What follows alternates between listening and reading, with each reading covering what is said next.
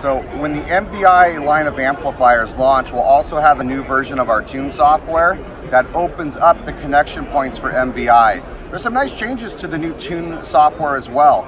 Since in many cases a boat is probably being tuned outside in the sun, we've changed our TuN software and we give you now the option to use a high contrast mode. What that means is we now have a nice bright white background, sky blue font and lines that really makes it easy to see when we're making adjustments in a brighter environment. In terms of functionality, if you've been using our VXI or Tweak products, you'll have no issue jumping into the deep end with TuN for MVI.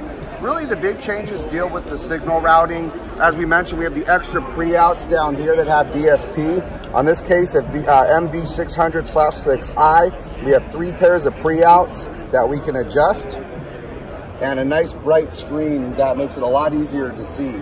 One of the other nice features is on the network tab. If we're using the MVI hub to create a network of amplifiers, we can easily pick the amp that we want to adjust, but we can make now system-wide or network-wide controls.